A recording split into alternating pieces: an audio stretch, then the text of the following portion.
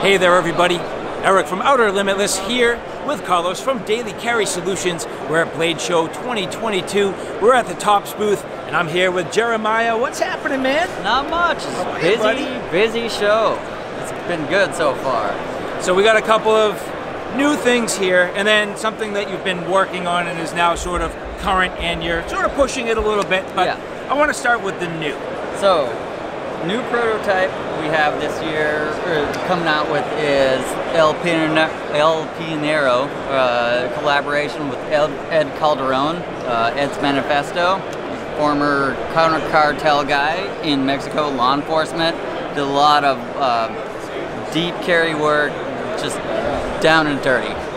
So he teaches a lot of combatives classes and counter-custody classes. He wanted to do a collaboration with us on a design he's been working on, El Pionero.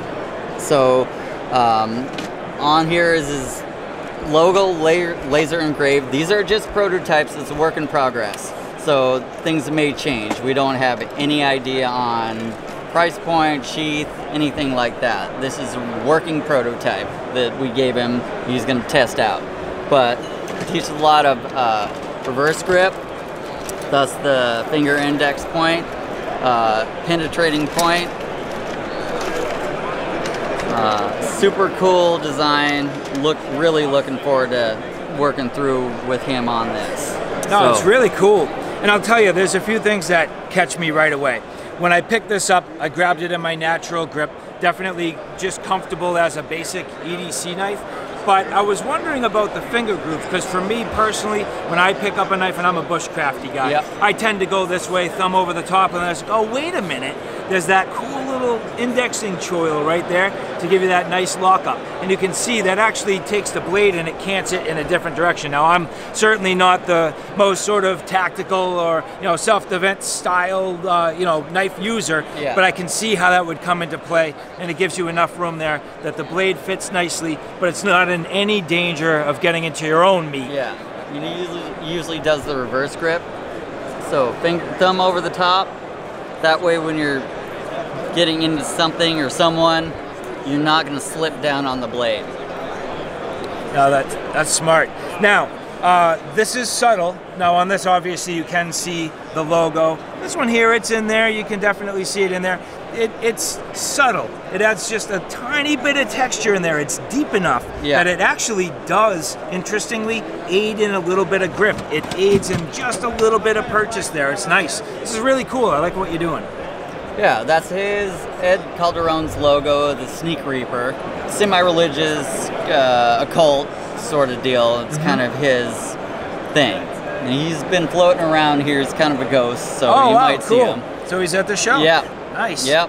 And then on top of it, obviously this one fully blacked out, little bit of red liners and your coating. This one here with the sort of browner, more natural micarta, the red liners, and then that's your, what do you just call that, like your tumbled finish? Yeah. Sort of a standard. And cool little logo there, the little etching. That's nice. Little roses. Very cool. Now, talk about the sheath real quick. What do you expect this is going to come with? I actually don't know. Ed usually goes with more simplistic sheaths. He likes to tie them in his belt loop, just carry it cross carry or down the pants. Sometimes with a dummy cord. Super simple. So if I had to project what it might be like, it's going to be basic. Low profile, slim line, gray man. Kydex, would you expect? I would likely. Okay, very cool. Nice. Yeah. All right, so again, El Pionero. All right. All right, so now moving on to something that people have probably already seen, but at this point, full production run? Yes. What do we got? We have the Camp Creek Fire Edition. Nice. Really cool. So you've been playing with different colors, different handle materials, and you sort of settled on the red? Yeah, red G10 with a black G10 liner. It's a variation on the original Camp Creek. It has a little bigger belly on it, little thicker profile blade, and larger handle. Nice. Definitely fills out the hand really nice. Going to be, you know, good for those skinning tasks. I'm personally not a hunter, but I could definitely see where somebody would like this, because you end up with actually that perfect little choil there where you're able to kind of get up, your finger can get right on the tip of that, and it's really controlled and balanced. It feels nice. Yeah. This one will come with a black leather sheath. The other one is Kydex with a dangler, so we decided to change it up, match the red. Stitching just makes that pop. That's nice. You guys always do a fantastic job with your leather work, so really nice to see it. And I like the red. It's a good pop. Nice little touch. So it's clean. It is. It's a beautiful knife. The original Camp Creek is one of my favorites. Yep. But this one, just a variation on it, just as good. Nice. All right, well, Jeremiah, man, I appreciate it. Thank you for your time here at the Tops booth.